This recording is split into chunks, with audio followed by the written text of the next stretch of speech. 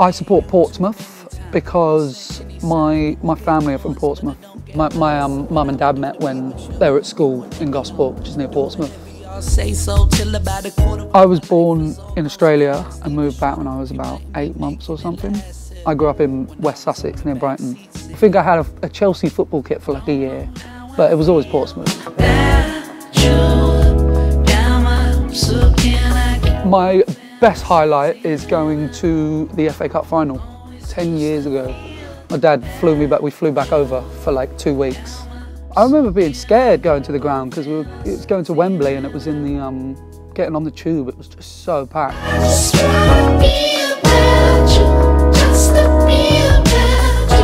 We went to the game, won it, and then me and my dad went back to, we were staying at the Trafalgar in Trafalgar Square. He said if we win, we're going swimming in Trafalgar Square basically. So me and him jumped in with our Pompey shirts.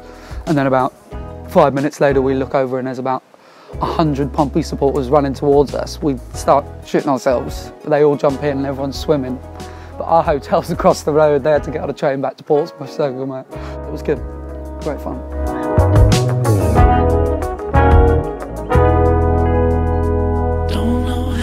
When we started going down, it was just, I think we lost one of the chairmen and then I think all the supporters trust got involved. I just had to watch it really from over here. So used to seeing Pompey struggle, to be fair, you know what I mean? It just happens, you know what I mean? It just happens, I guess.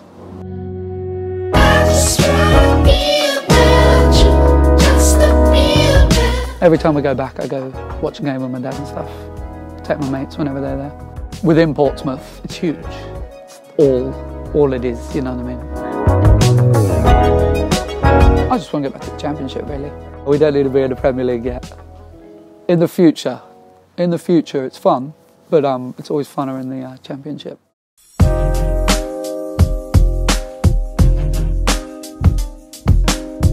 For my 7th birthday, my parents took me to Manchester to watch an England friendly. We stayed in the same hotel as the England football team and got to watch them train and stuff. And the guy that was in control of like keeping people away from them basically just tried to push us away and stuff. And I think my mum or dad had told him that Paul Gascoigne was my hero. We were watching them play like head tennis, and on his way back he took off his jumper and gave it to me. So that's this jumper. And then I couldn't find it for like 3 years, so I kept going on about my mum, and then she found it in like an attic somewhere.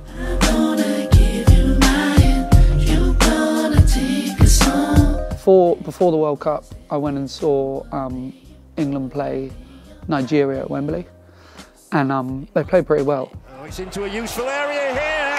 It's into a very good area. England may be going into the semi-finals of the World Cup. That was probably the best like 4 weeks of my life, 3 weeks of my life. Like even going into the semi-final, I was still like going into it thinking if we lost, I was still like really pleased with how it went.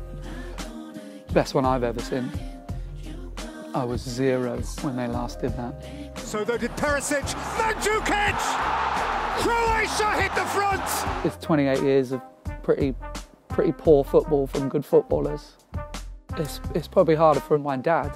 When they were in the penalties with Colombia, he was in a pub in Chelsea and I was here. And after they'd won, I called him and he was like, hello. And I was like, you all right? And he was like, yeah, we lose, do we? And I'm like, where are you? And he's like, I just went for a walk. He couldn't watch the penalties. So it's tough for him.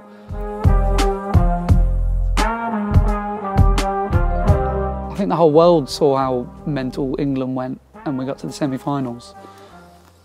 So I think it'd be good, really good to see them win the World Cup for everyone.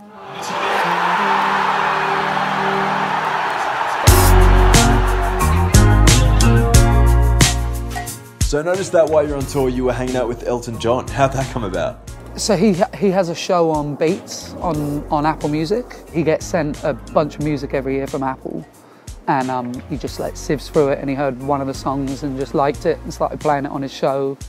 And then he gave me a call, and then he was in Sydney and we managed to meet up, had a hug, good fun.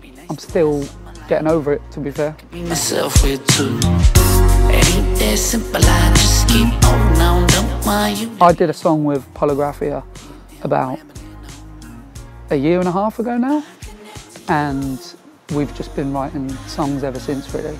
We ended up getting enough to make something, and the name just made it need to happen, you know what I mean?